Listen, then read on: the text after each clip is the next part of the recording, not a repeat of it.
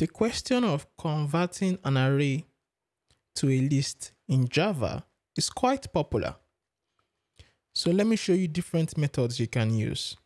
Now we have an array of integer objects.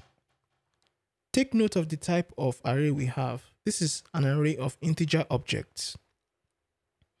We can use the ArrayList to convert this array to a list. You can see we have a list. This is a simple way. However, if you want a mutable list, by that, for example, let's say I want to add another element. If we run it, you will have an error. It's unsupported. So what you want is probably a mutable list. If you want an immutable list, this is fine. But let's say you want a list that can add new elements. You will pass the arrays.asList to the constructor of the array list when you're creating a new array list. So we can say new array list and passing arrays.asList while converting the array to a list.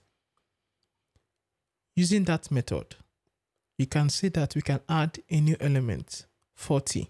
This converted an array of integer objects to a list. However, normally people might be dealing with primitive int arrays. Now, if you do arrays.asList for that, you might have a funny output. Remember that lists deal with reference types. They don't deal with primitive types. So if you pass an array, it may take it as a whole object, and the output you will get might not be what you want. I am going to use IntStream. Now, IntStream is a stream of primitive int values. I have some tutorials on streams. I will get the array, make a stream of that array. Then I'll call boxed. I get a stream of the elements. What boxed does is it boxes these primitive int values into integer objects. Because we want a list of integer objects and not primitive int values, then the last statement, collect, simply as it is stated, collect these elements. But how?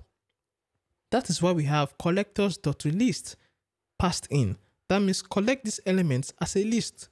It returns the value and we save the value in the list variable. Now we have our list. Take note, because I am using var, I have access to var because I am using modern Java. Check out my tutorial on modern Java.